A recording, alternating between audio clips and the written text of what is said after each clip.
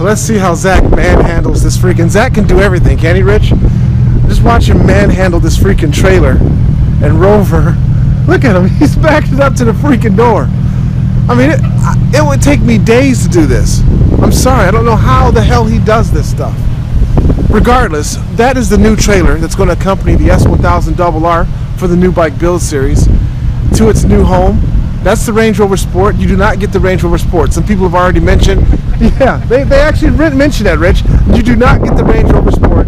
You get the trailer, you get the awesome S1000RR. Somebody's also going to get the Triumph 675. Okay? But enough's enough. You cannot have everything. I need my Range Rover Sport. Now maybe, I was thinking about for season 2, giving you my wife's X5, if you want that. You know, it's a great, you know, twin turbo V6 X5. We'll see if that happens. See if we can meet our goals. But for right now, I'm at Sills BMW, and welcome to another episode of the new bike build series. This is where we took a 2017 BMW S1000RR that I purchased from Sills BMW, and we transformed that motorcycle into something that I'd be proud to ride on these filthy streets of Cleveland. You'd probably be happy to ride that bike on your filthy streets wherever you're from as well. And this thing has just been growing and growing and growing, and now we have an MV M7 Mobilizer dual axle 6.5 by 14 foot long trailer that we're going to add to the new bike build series. That is going to accompany the 2017 S1000RR that we've all dressed up and turned into a ferocious motorcycle. And then we also have the Triumph 675R that's going to be made available to one of our outstanding Patreon supporters as well. Zach's getting really close to that motorcycle, but I'm sure he knows what the heck he's doing. Hey Zach? Yeah. You got to open that rear door, aren't you? Yeah. Oh. Okay.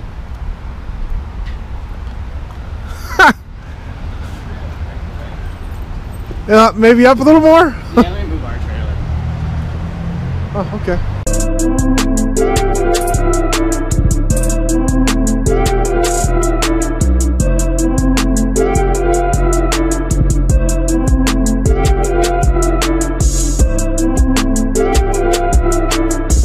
All right, Zach, what are we doing inside of a trailer today?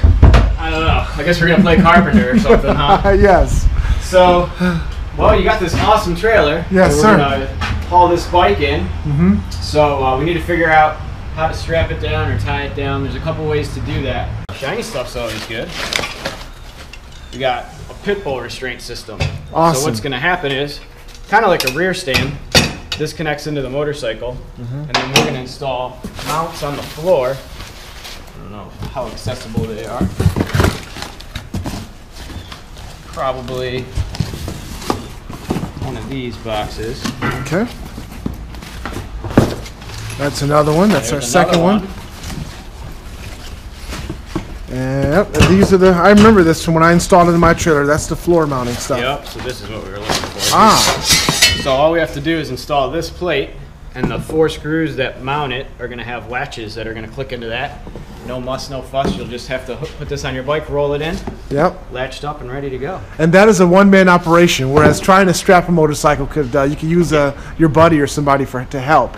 Yeah, and really, there's nothing close to the motorcycle touching. There's no way it's going to get scratched. Even in the wheel chock, you could scratch a wheel caliper or something. So yeah, I think this is a good idea. Awesome, man. Well, And Zach approves. We got the bike position, so we should probably take a couple measurements and mark the floor. Okay. What the hell you got there, Zach? All right, so this is, before we mentioned the Canyon Dancer, it's commonly known as, this is how that would work. It slips over the grip. And like I said, sometimes they wind up squishing your heated grip, or it kind of pushes on this turn signal button. Yes. And then you got that, and you still have to have a set of tie downs. Yes. Which now need to go to the floor. Exactly. So that takes up a lot of real estate in the trailer, right? Exactly. And how many bikes could you put in a trailer with that type of setup? Just 2, probably, right? Yeah, we could probably finagle 3 or something using different strips, but way easier with a pit bull restraint system. Yep. And way safer. I agree. I have them in my trailer. My trailer is set up to hold up to 4 motorcycles.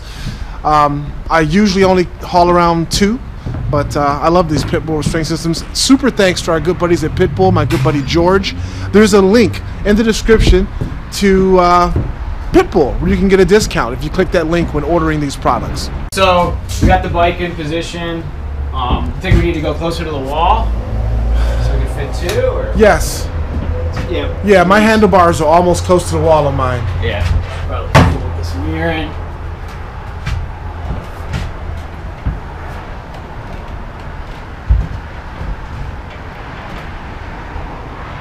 That look pretty good? Straight up, yeah, that looks good. Okay. I'm going to scoop that rear wheel over a little bit. Yeah, this will get us the distance though. Okay. So what do we want to do about the center of the wheel? Yes.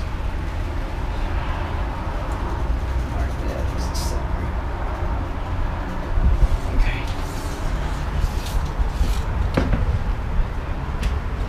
And then you said you want to scoot that over a little more. Yeah.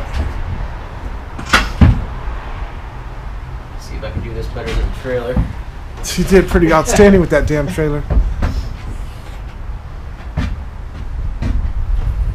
There we go.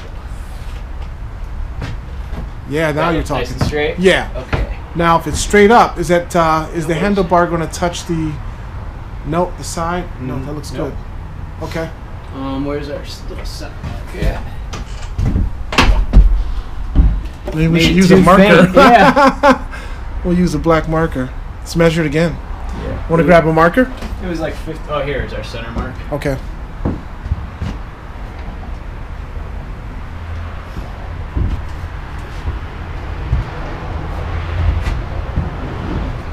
Back just here.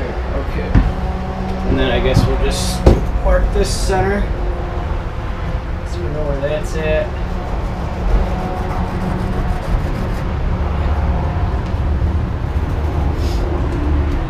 Alright, let's get a plate and Okay. mark the plate. All right. So we went with the center line of the wheel and our other center line. But it was kind of close to the wall, so I'm just going to scoot over that way a hair. Perfect. And then we'll measure from the end of the trailer there. I love helping Zach. So we got, we'll use nice round numbers. We'll stick it to 49 inches. Perfect. Put a mark. And let's go over this way. Yep. The same. And while we're doing that, do we want to just? I'll grab the other plate and we can do the other side, or you want to do this one first? Let's do this one first to make sure that we don't have to just scoot it over or something. Gotcha. And then, like you were saying, we can probably just go right off the wall to the back. Yes. And it'll be real easy. So let's just roll our bike on that real quick, I'd say, so we don't make more holes than we need to. Oh my God! This guy keeps scaring the crap out of me, dude. It's too close to Halloween. I wish the camera was on your face. That was Oh pretty funny. gosh! I love cats, but not big, huge ones. Big grumpy cat. Yeah. And he doesn't speak. That's even more spooky. Now he's gone.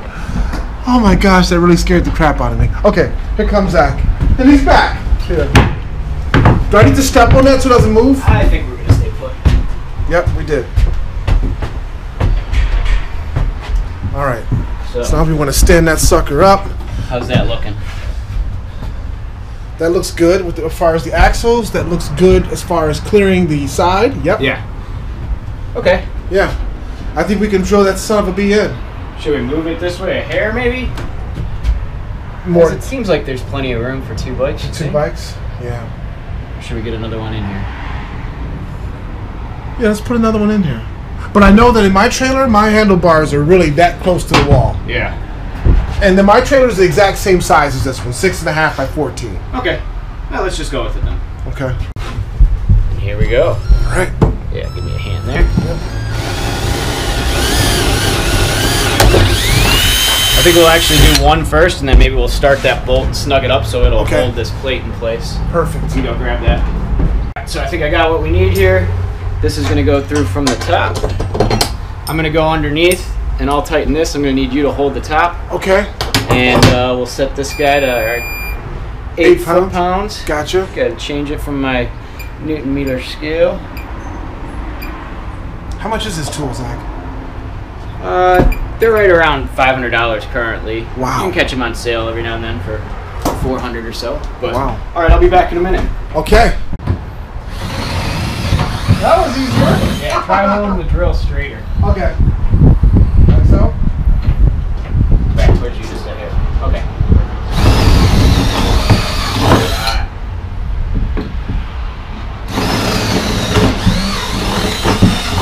Yeah, a lot easier when there's no metal in the way, huh? Yes. Now we need more clips and stuff. We'll go grab some more hardware. So these guys here are called pin sets. Every motorcycle has a different size pin set. I happened to order pin sets for the S1000RR because I knew this was the bike that we would be rewarding folks with. So if you can go on to Pitbull's website, you can order pin sets for ZX10s, RSV4s, whatever bike that you need. And then you attach these into the little guy here. This, so you have some space to work with. I think you gotta flip it over. Yes. If you had a Ducati or single-sided swing arm, can you still use this stand, or do you have to get a whole different stand? You can use this stand. All you just need a different pin set. Oh, that's cool. Ducati, yeah. Super, super sweet. So we're going to reverse these because this one, as you can see, is too big to go into the axle on this side. Doesn't fit in the hole. Yeah. We basically just have to reverse it, and then we see these are different sized. So we're going to take right now the smaller one and use it for the left.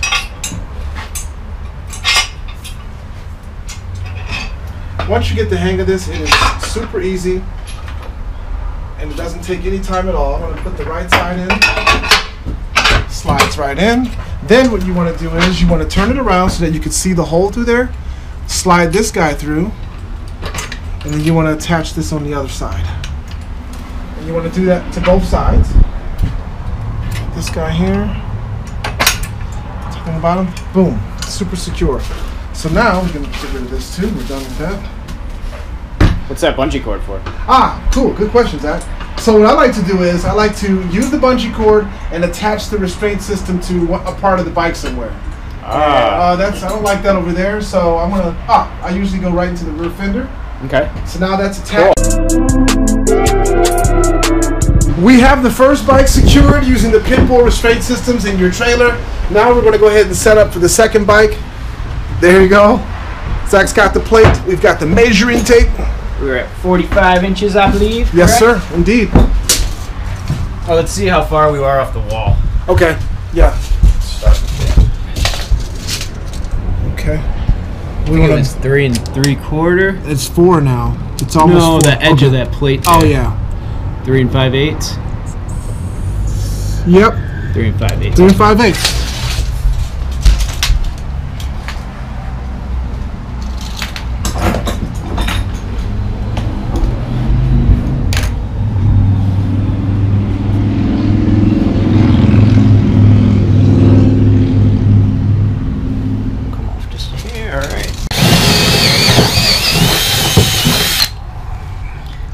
Let's stick we don't have any bolts. I was going to say just stick it in, make it easier, but I'll just hold it. Okay. Since we have 2 people. Yeah. That looks straight to me, yes? Yeah, that looks good.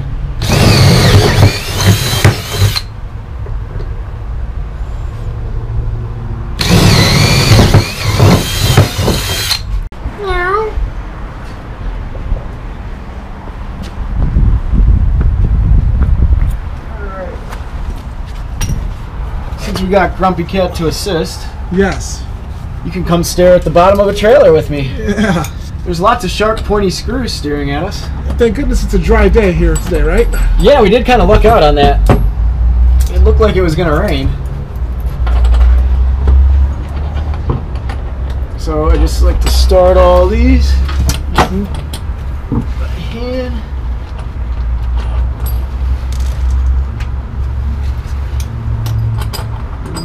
Where you at up there, Grumpy Cat? By the wall? Gotcha. So as long as he's holding that one, we'll just ratchet away.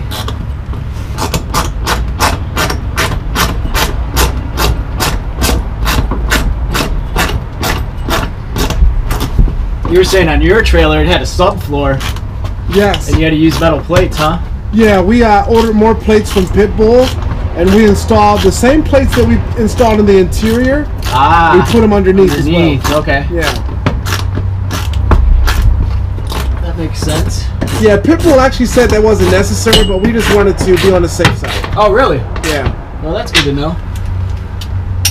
This part does seem just a little bit on the scary side, but I'm sure it's fine and proven. Yeah, if you see how light this 10 foot-pounds is. Wow. I mean, it doesn't take much to get there. Like, that's it. Wow. And if you go too tight, what happens, Zach? We won't be able to get the piece that clips the Pitbull stand in. Okay.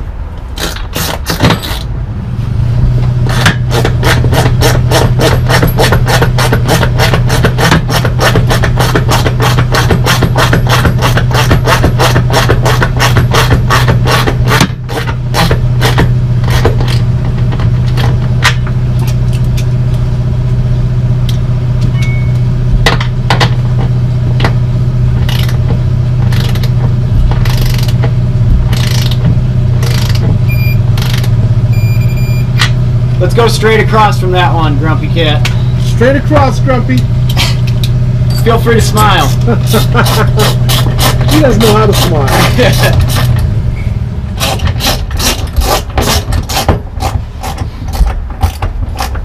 It is nice looking underneath something new. Everything's freshly painted. Yeah. No rust, no rust, yeah. It's got its own braking system, huh? Yeah, it does. Wow. This trailer has a leaf spring suspension system. Mine has a torsion suspension system. Okay. Is it an electric brake? Yes. Yeah.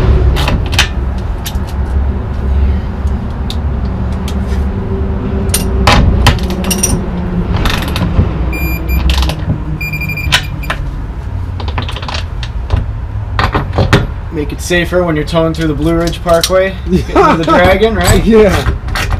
You definitely need a braking system to run through there. I went through that area on my way to Atlanta. It's you gotta stay on your toes. Yeah, it keeps you on your toes with the trailer, right? You're not dozing off. You're not reading texts. You probably only had what, 5 or 6 super bikes in your trailer too? Yeah. Yeah.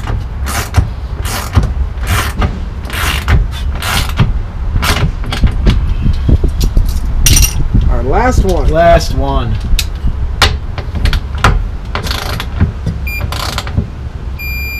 All right. Let's roll out of here. Yes. All right. So we're trying to put our second bike in here, and as you see, the same thing happens to me in my trailer. I'm real close to this wall, so I've got to do a little song and dance here to actually get this thing going. I put it on the kickstand now. I've got to move this tire over quite a bit. For me, that's not a problem to do that. For some people, it could be. It's almost there. But I have to be mindful of the handlebars. Yeah, this is good. This is more clearance than I have in mine, actually.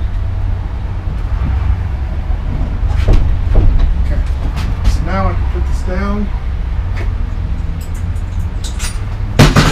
and I can just kind of work with the bike steering to get it lined up. It's looking good, actually. Let's come on a little more.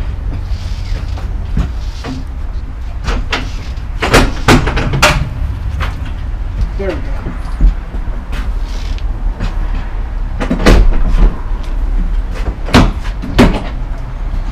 Now, like I was telling you earlier, Zach, I just did something that I mentioned earlier. I got it in there, but because it's not completely lined in the center, the handlebars kind of touch the wall. Okay. So I don't like that. I'm going to pull it over a little bit. Hopefully, we can correct that. If I center it perfectly.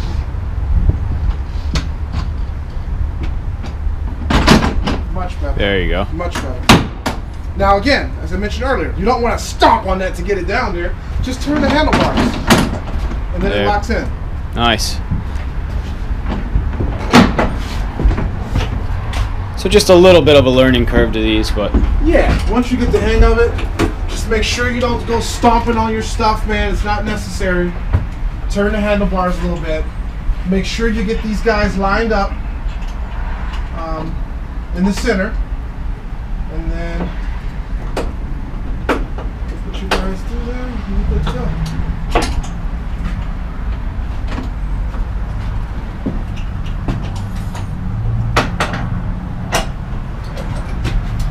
All right, so now you check this out up here. Handlebars will absolutely not touch this wall anymore. Yep. No matter what the bike does. You know? Yeah. I mean, it may have taken a minute or two to get it centered, but you'd have been spending all that time with tie-down straps and a lot more everything too. So. And then once you get the hang of it, you know, since I have different bikes, I never really got the hang of one particular bike. But for those of us that just have one or two styles of bikes, you'll learn your bike very well, and you'll learn how to get this thing in here in 2 seconds. Awesome. Great. Let's see what it looks like from the rear. Okay. It's looking good from the front. Yeah. You give it an inspection, please, Zach. Oh, yeah. I think we did good. Yes, sir.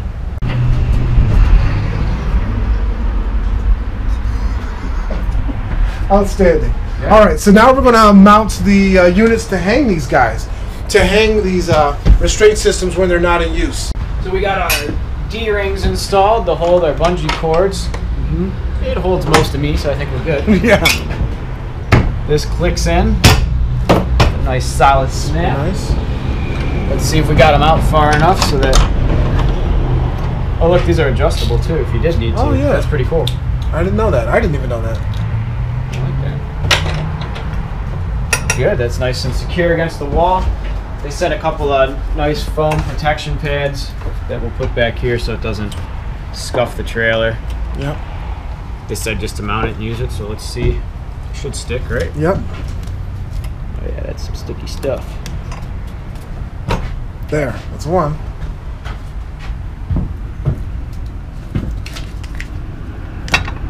That look good? Yes. There we go. Job well done. All right. We got one system in. We're going to install the next one. On to go. Great job today, Zach, on the install of the pit bull restraint systems, eh? Yeah, good work. I think we did pretty well.